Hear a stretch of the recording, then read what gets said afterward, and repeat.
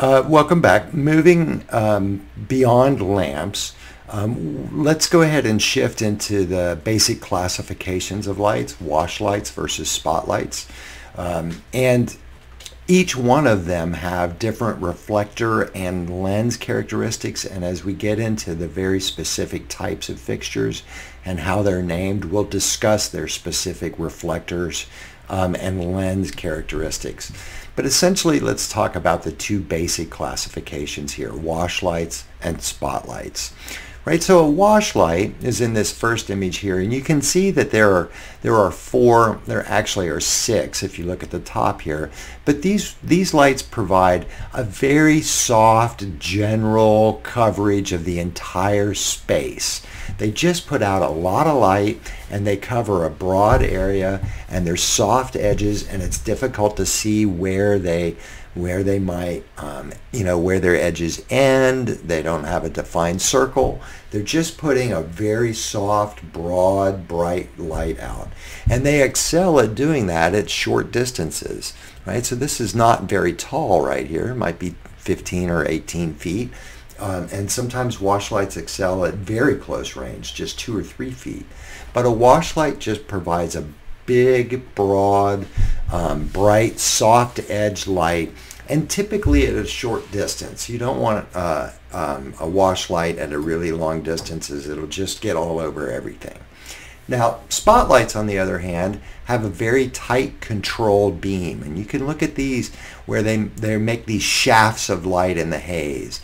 They're often used to project patterns or gobos or shapes in the haze or on the stage, right? So a spotlight has a very focused beam, a very sharp edge, and are capable of very long distances. And you can see in this example that they might be 40 or 50 or more feet away. They also can operate at close range depending on their lens, but they are capable of this very sharp-edged shape.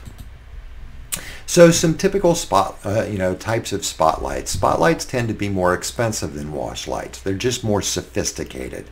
They have more lenses in them. They have more glass. They require a better reflector. All kinds of different things go into the cost of any kind of fixture, but a spotlight tends to be more expensive. Right?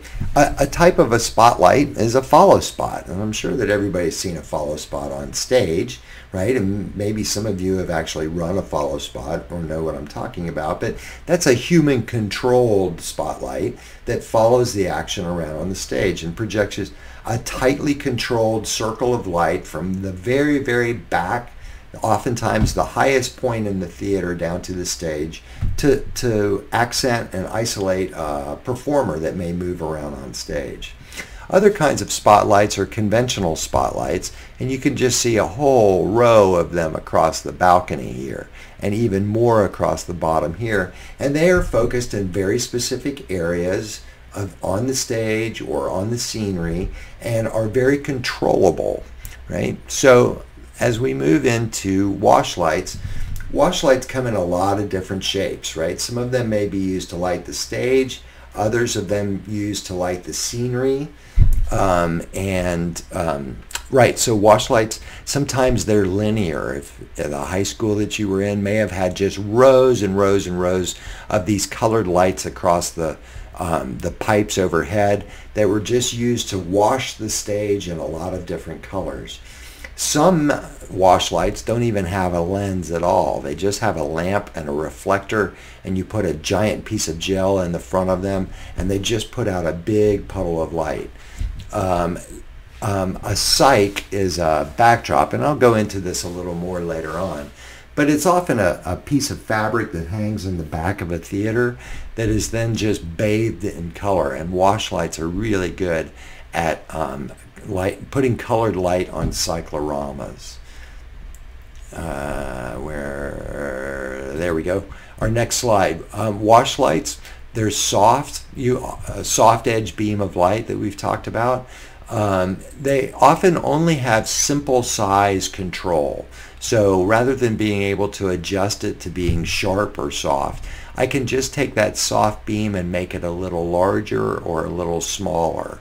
In some instances, by changing out parts or the lens of the fixture, I can change the size. So in this example of a par, by changing the lens, I can change the size and somewhat the shape of that.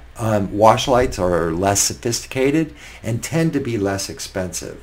They're really good at moving really intense, bright colors of the to the stage.